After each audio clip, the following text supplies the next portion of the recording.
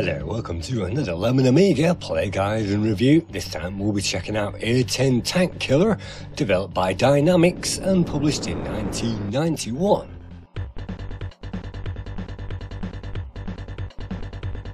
This is the 1.5 version that I'll be reviewing, and in the 1.5 version it also gives us the credits of the 1.0 version, and the 1.0 version was coded by Joseph Wingard, who also created the 3D games Red Baron for Dynamix, and also the 3D Stellar 7.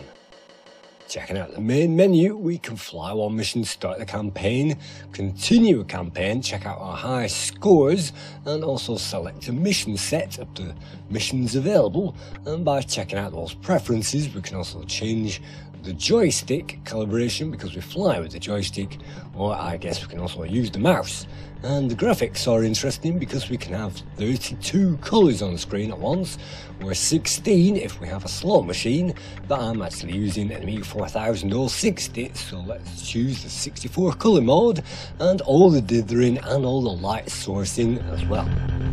Let's choose to start a campaign, and before we can start the actual campaign we have to enter our name, and then we have to go through a grueling training mission which involves us blowing stuff up.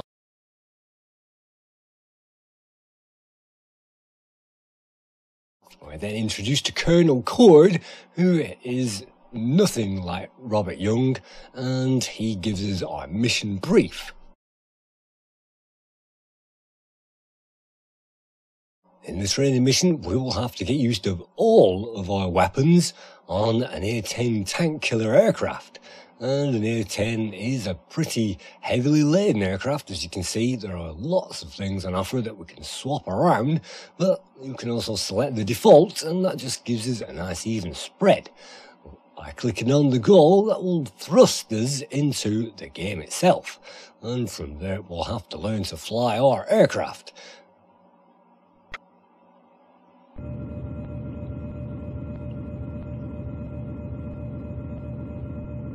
Now we must press the 9 key to speed up, and having done so we'll have to wait until we get to flight speed, which is over 200, and then we can take off from that runway.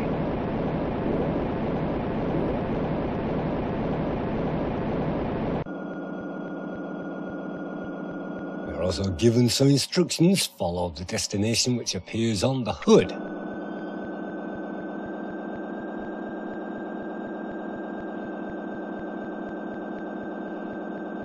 In this case, our first destination is a water tower, and all we have to do is to circle around it, and that will be checked off our requirements list, and at this stage it's pretty easy.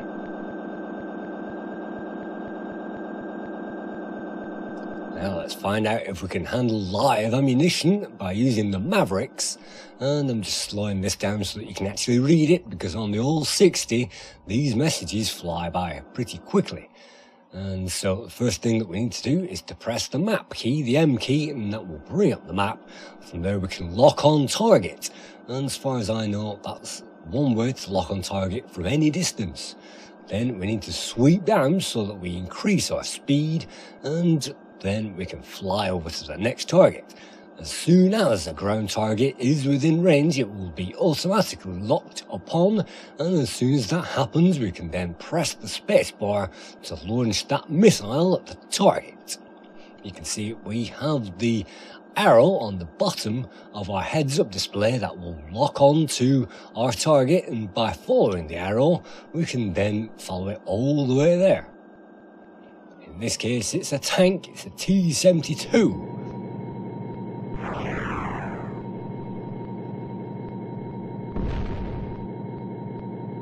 Target destroyed. The next exercise is to fly to the next location and drop a large guided bomb, and maybe that's a laser guided bomb, onto the target. And an A-10 isn't the fastest aircraft in the world. In fact, it's quite slow. It's a bomber, not really a fighting aircraft, but it is a jester because it's a master of quite a few areas. You can see I'm just changing to the large guided bomb, and it's a guided bomb, so yet again what we need to do is to wait for the target to appear visually, and then the aircraft will lock onto that, and then we can simply release that bomb onto the target. We're flying over a runway at the moment, an airfield, and that's something that we'll need to bomb a little bit later on. But for now, let's just speed up this footage and let's get to the buildings.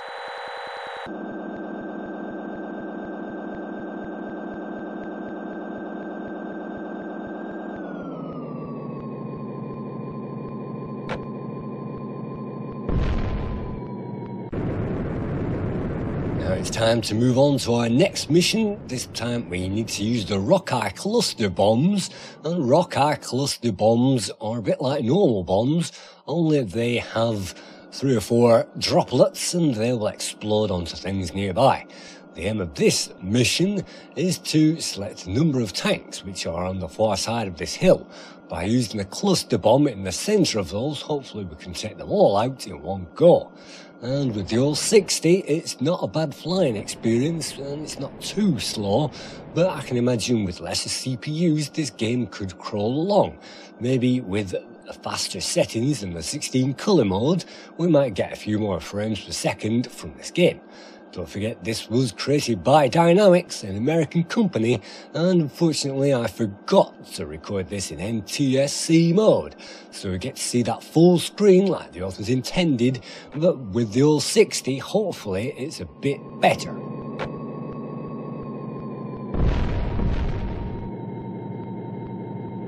Looks like on that run we missed the target entirely, and all we can do is speed off into the distance and then slow down again and hopefully perform a brake turn and line back onto that target.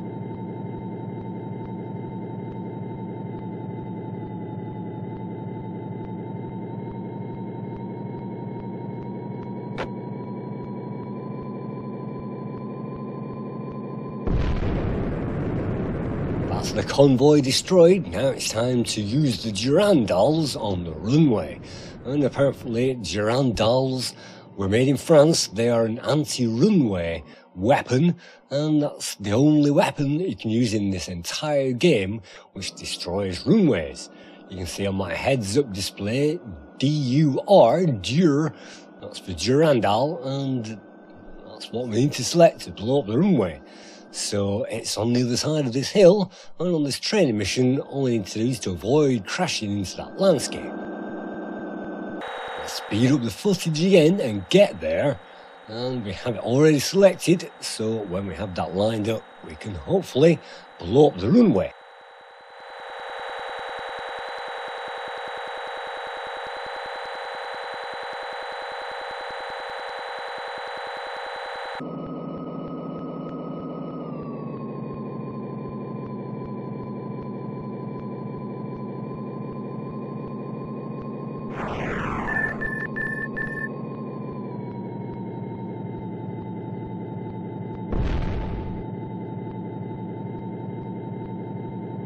My next exercise is to kill a platoon of mock Soviet tanks, and that means flying over to a different location, and it's a pity that you can't see the parachute emerging from the bombs that we've just dropped. Maybe we'll see that a little bit later on. In the meantime, let's angle our aircraft in the right direction, and by locking on the map we can then follow that arrow which is on the bottom of our heads-up display.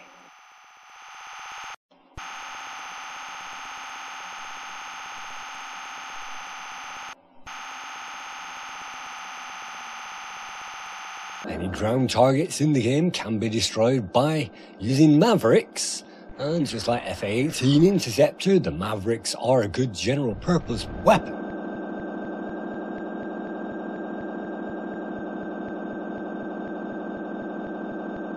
But if we run out of Mavericks, the only thing that we can use is the Annihilator, otherwise known as the chain gun. And if we use the Annihilator too much or too often, that thing will overheat and jam. So we can't afford to do that. As soon as we line up those targets, we're going to have to use that in short bursts, and then we can take down the enemy.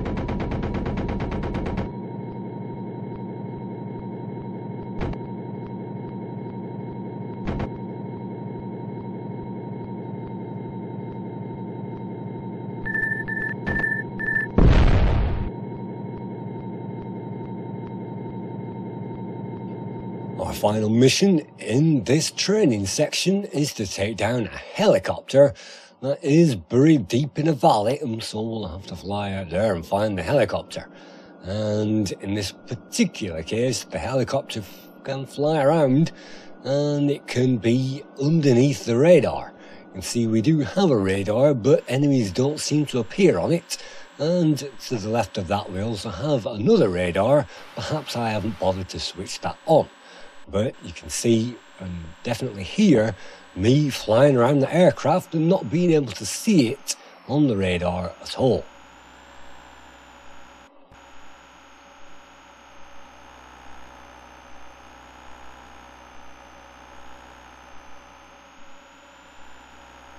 Finally, that thing crosses my path, so I waste no time in shooting that down with a Maverick.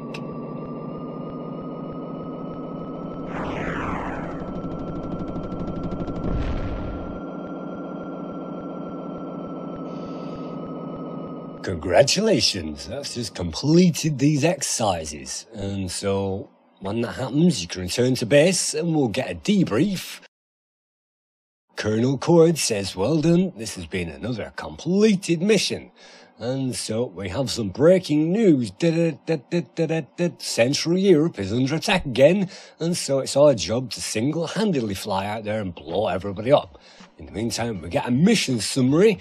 Everything has been successful, and it also gives us a breakdown of the trucks and the installations as well, and our high score, which is 74,985 points. Those will be totaled up on the total amount of missions, of which I think there are 8 available on every scenario. Let's check out the next mission, and then we'll get a debrief. And so here we go again. This is Europe. This is the first mission of the game.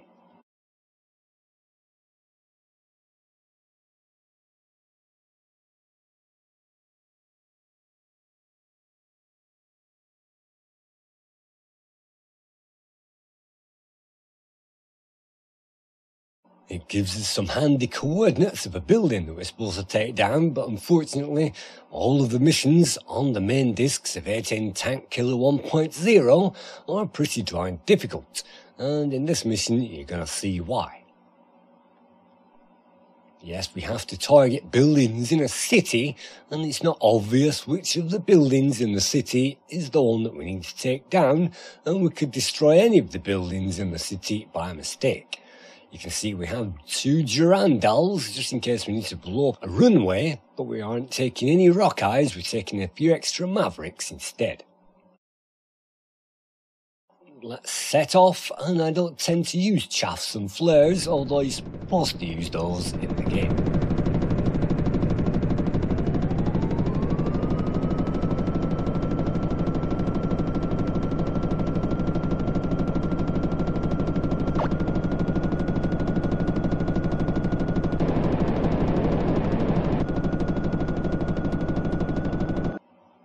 Raising our landing gear, we find we are in a safe zone, and those are our major targets. It is the atrium building, and we have a few Goshkin rocket launchers as well. So we have a friendly, and the friendly will communicate with us from time to time, especially if we follow that guy into the action.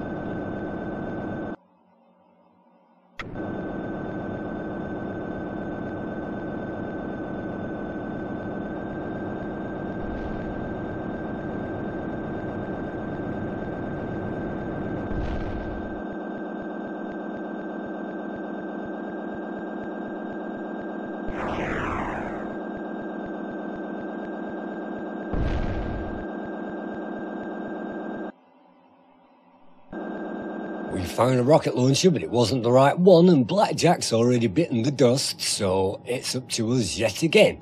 You can see on the left of the small radar we now have red dots, which shows our main priority, which is great. They weren't on the training mission. And to the right we also get a visual representation of whatever it is. In this case it's the Goshkin rocket launchers.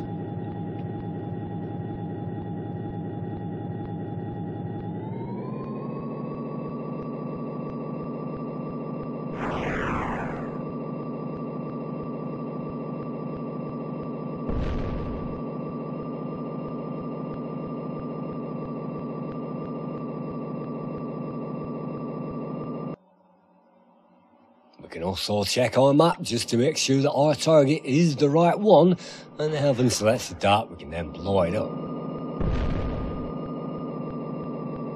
That's the city defences all laid out to waste, so surely our next objective is the city.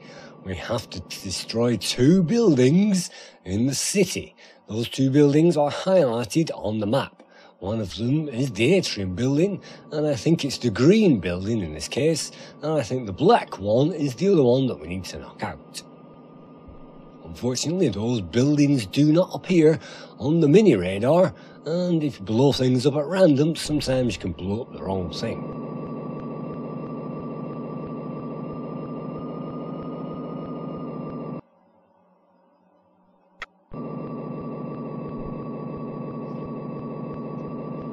In this case, you can see that all of the bombs that I dropped didn't hit those targets. And if it wasn't for that small detail of me not having a clue which ones I'm supposed to blow up, then it would have been a bit easier. This is a green building and maybe it appears on the radar when you've hit the right one. Let's blow it up and see what happens. No, it appears that the building or target is still on the radar. You can see we can also target bridges as well, and bridges remind me of the Commodore 64 classic Mercenary, which is also converted to the Amiga. But this gives you an idea of some of the missions, and it's unfortunate that the missions start off difficult, and a lot of the magazines lowered the score because of the mission difficulty, and also the frame rate, of course, played on a 000 processor on a PAL machine.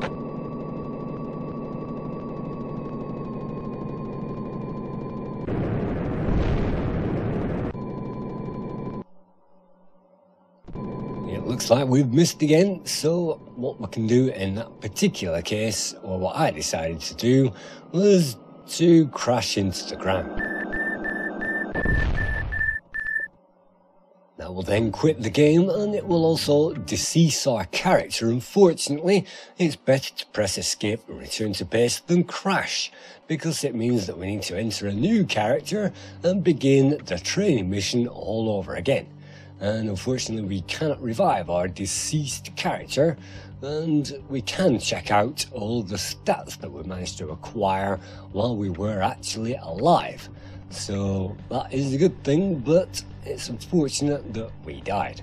So skipping on ahead, there are lots of different missions in this game, and this is A-10 Thunderbolt 1.5 that I'm actually reviewing, which came on 3 discs instead of 2, which means that we get a whole rake of extra missions. By selecting the mission set, we can select any one of those discs. The first one contains the first 7 missions, and the second disc contains the extra 7 missions, and so the final disc contains some more missions. Let's check out Deep Strike for this one, and hopefully we're still in Europe, and hopefully it's another chance to take out a base and some targets.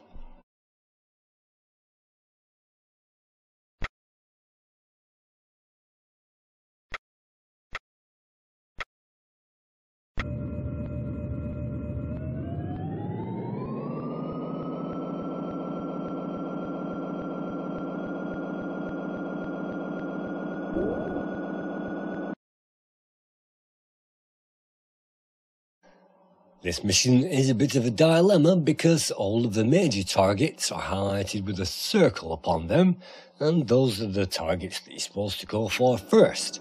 Unfortunately, because all the missions are pretty difficult, this one requires to use cluster bombs to take out a whole row of tanks. If we can't do that, we can always use the Annihilator, which will hopefully get rid of the whole row of tanks for us. Maybe we can also use a large guided bomb as well. But using a Maverick will only destroy 1 tank at a time, and that means that we need to fly around the target multiple times in order to take it out. So let's just speed up that footage a little bit again and get there. And again, lovely bridges reminded me of Mercenary, and you can blow those up.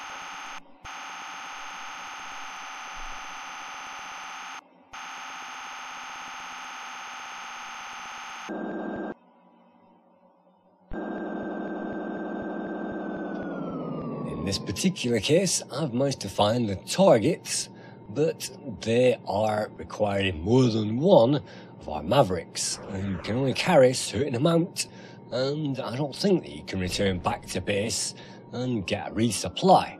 So what I'm actually doing at the moment is fruitlessly going around in a circle, trying to knock out the first target.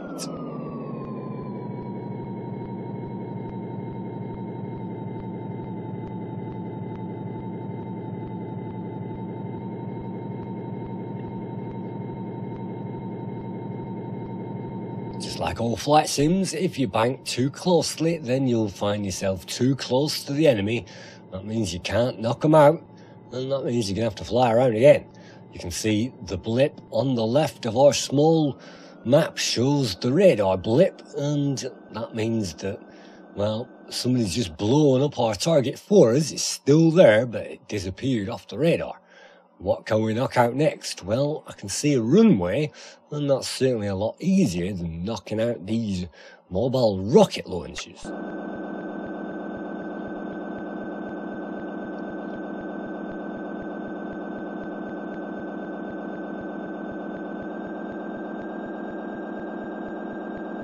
Our co-pilot says D4, and by looking at this, well, we're heading in that general direction. You can see on the mini-map it says H9, now G9, so it shows us whereabouts we are on the map.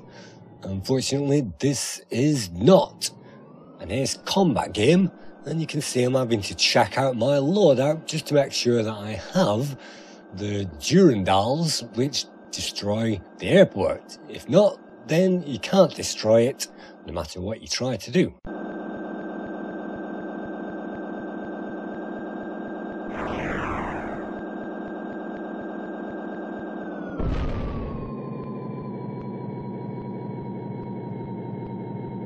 Yet again, we found another row of tanks, and one rocket managed to knock one of them out. But the supply base is getting hit, and in this mission, you have to knock out those long-range rocket launchers before the air base gets blown up. And that's very difficult, and just like the previous mission, we are on a time limit.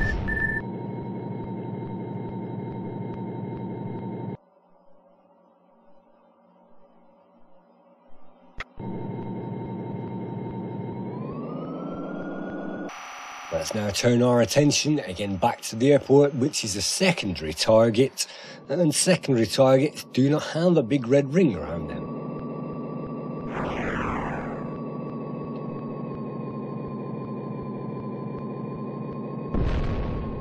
That's great, Sierra Hotel, and this was made by Dynamix, which is linked with the Sierra software company, so maybe Sierra has its own title within this game. So you can see that's the airport scratched off, and that's one of the targets that we needed.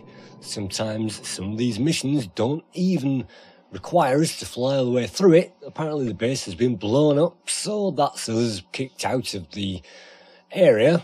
And you can see, great, you've managed to destroy the airport, but you managed to let the supply base get blown up, and so we've just been told off.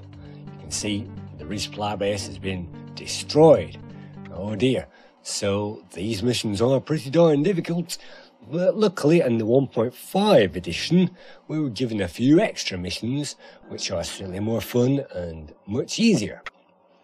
Checking out those missions, we get to see that they are based on Operation Desert Storm, and Operation Desert Storm has a number of missions associated with that. Let's check out the first one. It's called The Dilemma, and in this one, just like the previous one, it's a dilemma as to what to go for first, and if you go for the wrong target, perhaps you'll go for the wrong thing. So the Green Berets have tagged a number of scuds, and it's our job to fly out there in Sector F3 and to blow them all up. So let's take our cues from this. Let's get on that runway. Let's get underway. We don't need any Durandals for this because no runways need to be blown up. And in this sortie, we don't have to take off from a runway, we're already in the air. So let's select our first target. It's something else, maybe another rocket launcher, and hopefully I'm now going to speed this footage up again so that we can get there pretty quickly. And also we can also press escape at any point, and if we return to base then we'll get a debrief, which is sometimes quite funny. And you can see James Mason is saying, "Why have you gone all the way out there only to come back? This is not a sightseeing trip." But if we don't escape, we can be taken to that mission, and there are also friendly aircraft flying around, but also enemy aircraft as well. And because we only have 2 sidewinders to knock out aircraft, you really don't want to be flying in their direction, and you want to avoid aircraft at all costs. I'm not speeding this footage up, and you can see Mayday, intruder under attack.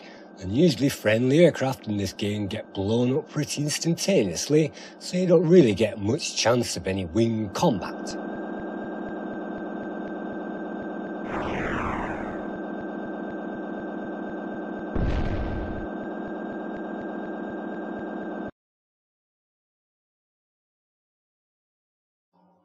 Let's select our major target, and the major targets in this game are only the ones that you need to blow up. If you don't, then you don't have to blow up all the minor targets, they're just collateral, and if you blow up all the major ones, that's mission over.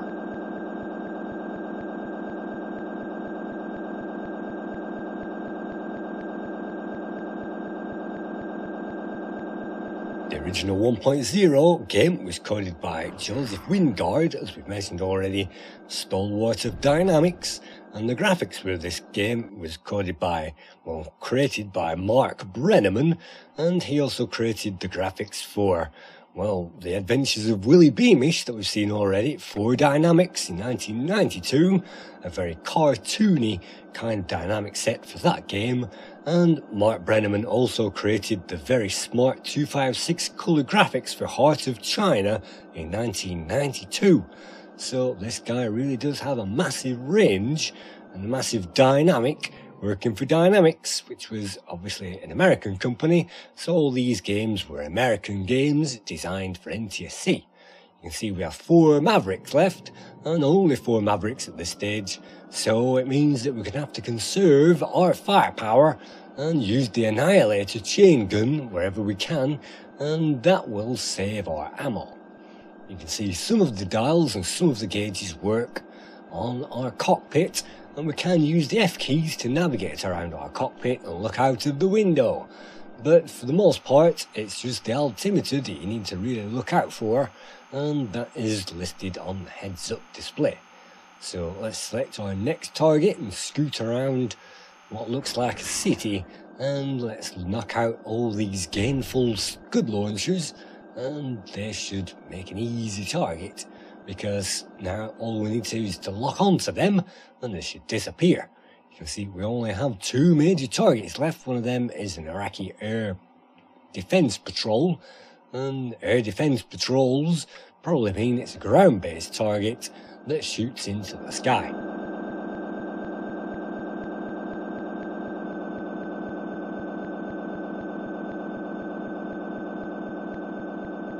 A-10 Tank Killer is perhaps a difficult game to judge because the missions on the original discs are pretty difficult, but all of the missions on the expansion disc, the 1.5 edition, are really easy and really a joy and remind me of Ace Combat.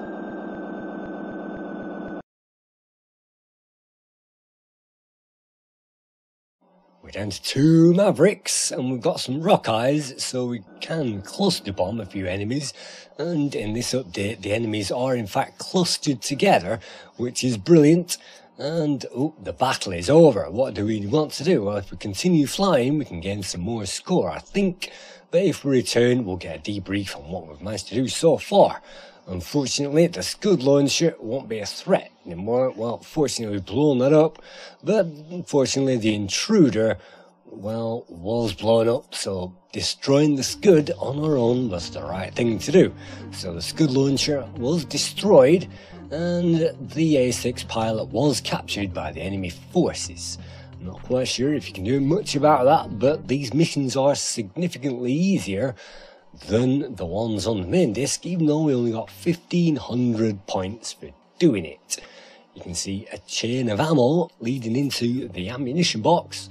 Let's select another mission. This is the final mission that we're going to play in this playthrough. This is Sandstorm, and this again gives us a nice cluster of enemies to knock out, and all we need to do is to destroy the major ones to complete the mission.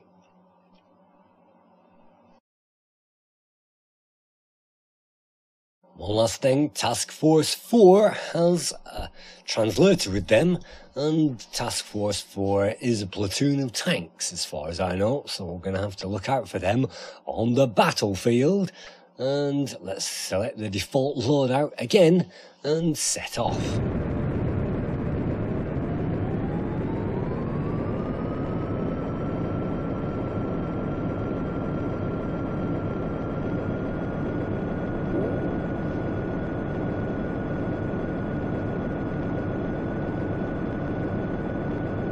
Some of these expansion disc missions also have us flying with a separate A-10 in a kind of a wing mission, but 9 times out of 10 those guys are blown up straight away, so I'm not quite sure the point of that.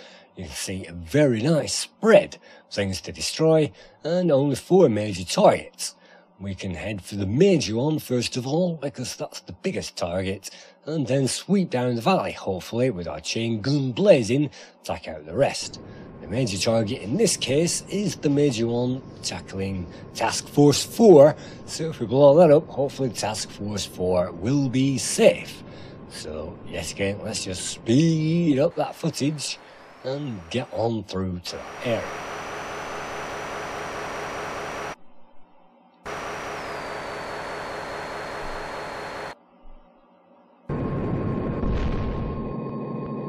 Stokes is down, so that's the other A-10 wiped out, so that means that we need to take them all on again. And in this case, I'm not quite sure which ones are the enemies. I think all of the enemies appear in grey, and there is a nice selection of them, a little bit like the Z-Wolf games. We've seen it already, only it would be nice to have this area packed out with them, and to have refuel and rearm points so that we can go in and out of the mission.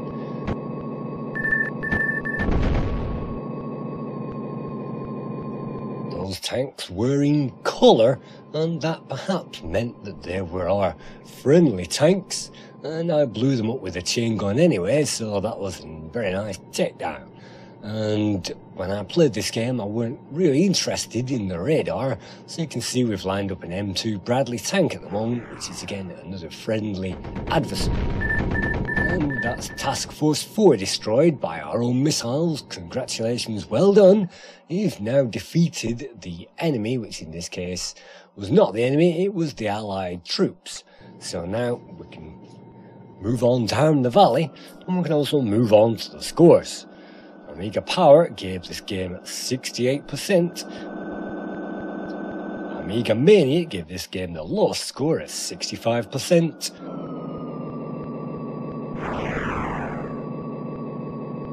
Amiga Power gave it 65%. The current Lemon Amiga score is 65%. And the Amiga Computing score was 70%.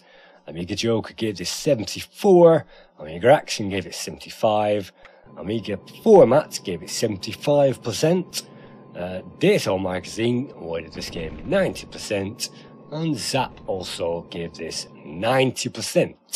And they said that this game is a great flight simulator on the Amiga, but those who rated it lowly complained about the frame speed.